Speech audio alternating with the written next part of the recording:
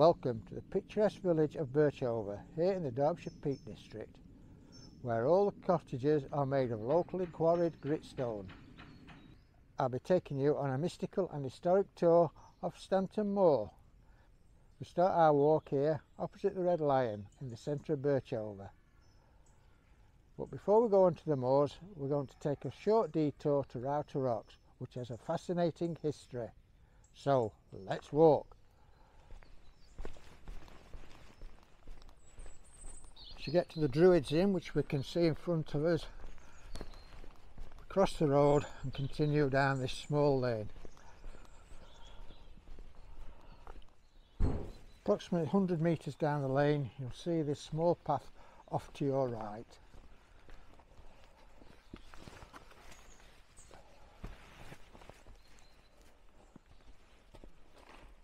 To get to this sign, you follow the path round to the right.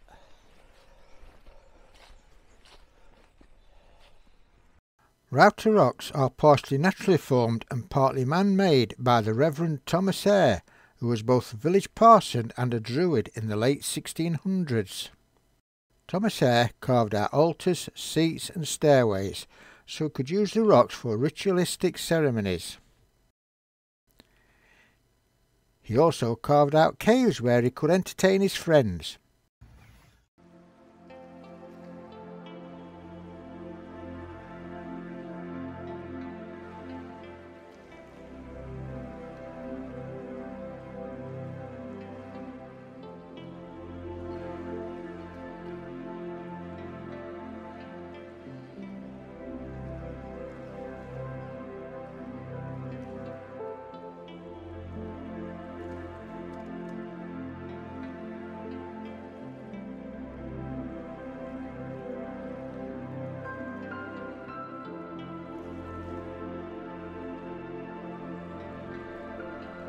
You see the steps being carved out from the lower level. A fantastic place for kids to go climbing and exploring.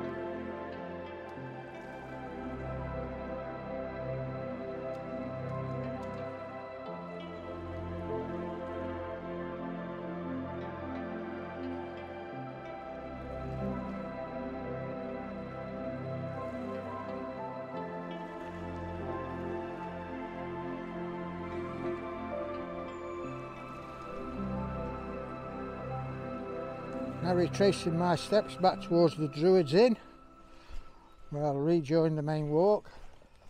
So I'll say that it's only a 5-minute detour to Rowtor, and it's well worth visiting. And if you've got young children, they'll probably spend hours exploring round here.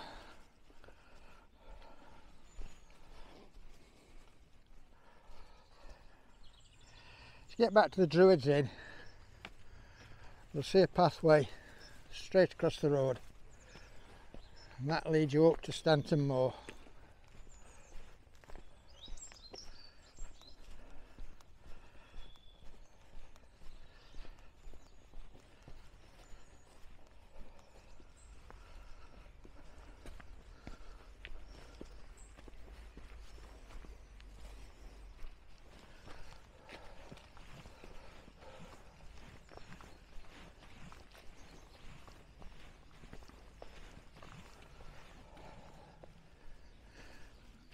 Very peaceful out here this morning.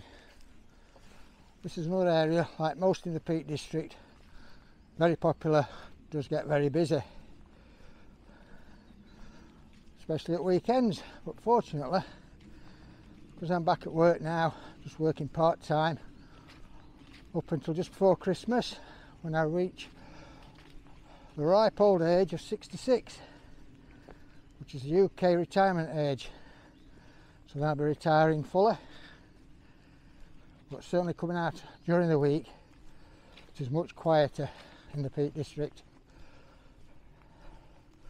especially out of school holidays.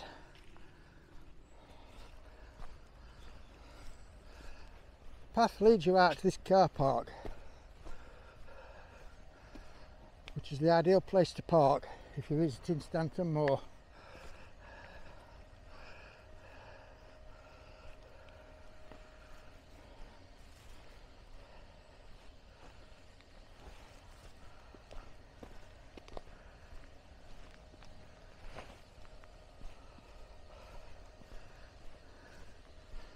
Come out of the car park, turn left and walk along the road.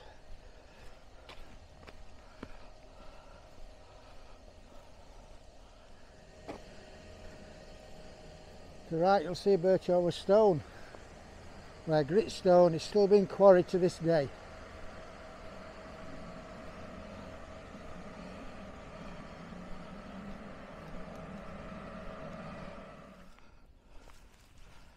Walk up the road, you'll see this pathway off to your right, just past the quarry. I'm going to take this pathway.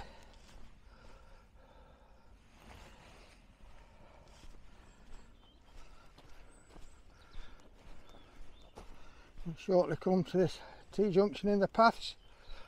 I'll turn right, now heading up towards our second point of interest, the Corkstone.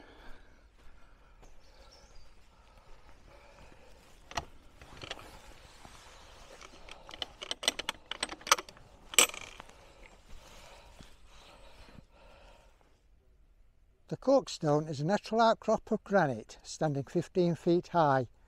You can see, after hundreds of years of people climbing on it, it has worn away. Iron handles and footrests have now been installed to help prevent the erosion. Well, I'll have a go.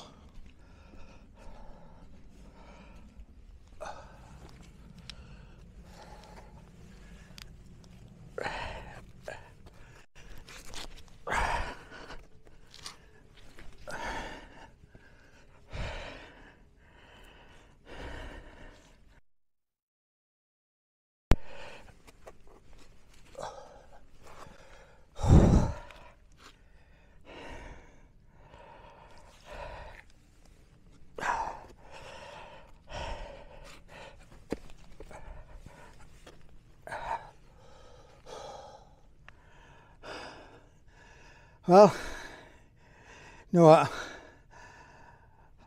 I don't think my upper body strength heavy enough. I don't think my upper body strength strong enough for my weight. So that's as far as I go. But I get a go, didn't I? Leave it to young uns.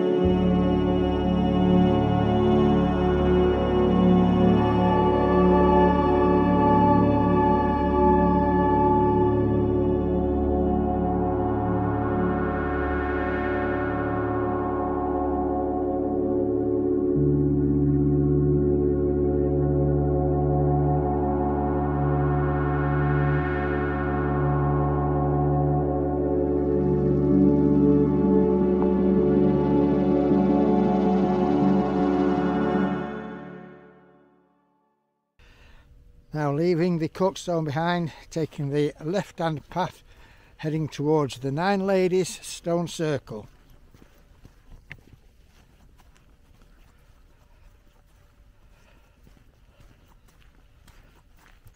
Again the path divides into two, taking the left hand path.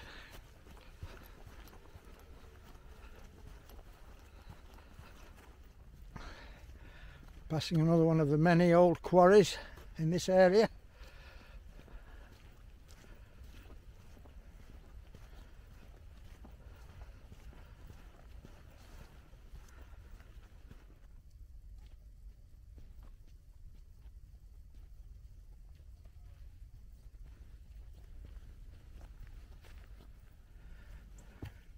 See the stone in front of us is the King's Stone, and then just about beyond that is the Nine Ladies Stone Circle.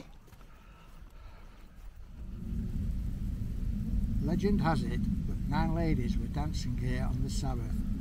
They were turned to stone, forming the 9 Ladies Stone. The stone outside the circle, which we just passed, is said to be the fiddler who had provided the music. A more likely reason for the stones being here is they were placed by the Druids in the Bronze Age. Druid worship was prevalent in this area, there being 4 stone circles on Stanton Moor alone.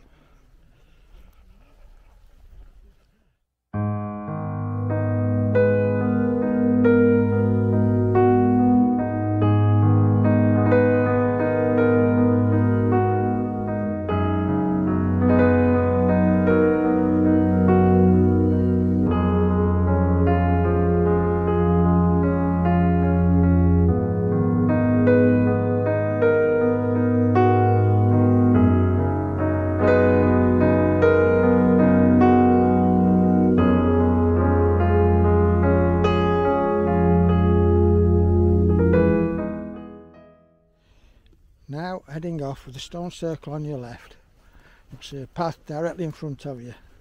That will take us down to the Earl Grey Tower.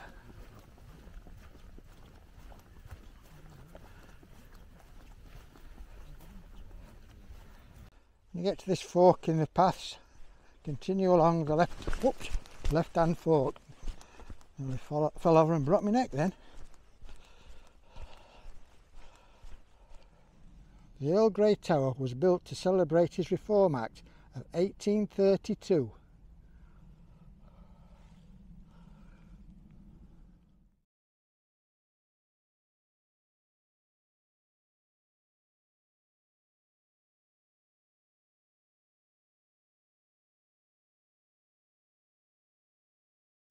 Climbing over the stile at the tower, take the right hand path, heading into the wooded area.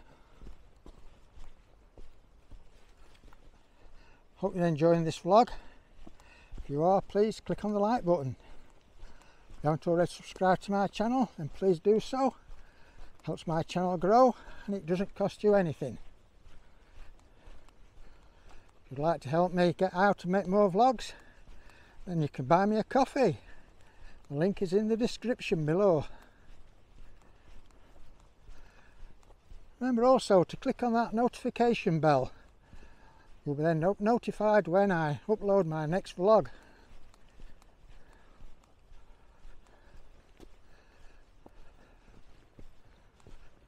Continuing the walk now. Continuing the walk now as we head over Stanton Moor, back towards Birchover.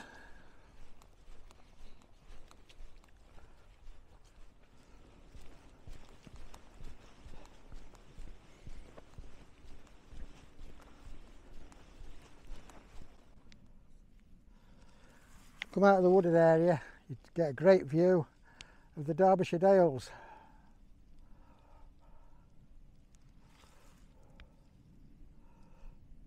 Just come to this stile, climb over the stile.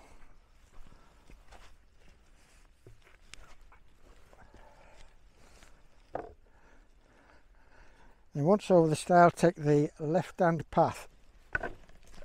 It's an unusual style, it's a dog friendly style, so rather than carry a dog over the stile, and just lift this piece of wood up and your dog goes under. Easy peasy. You come to this crossroads in the path, just take your left hand path heading downhill.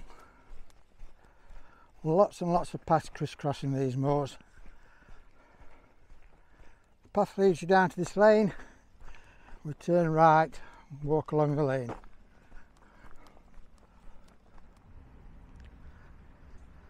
As you come to the junction, turn left, continuing to head downhill.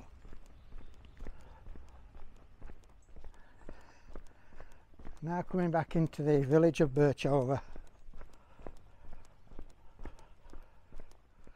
As you can see, the new built houses in this village are also built of local gritstone in keeping with the rest of the village.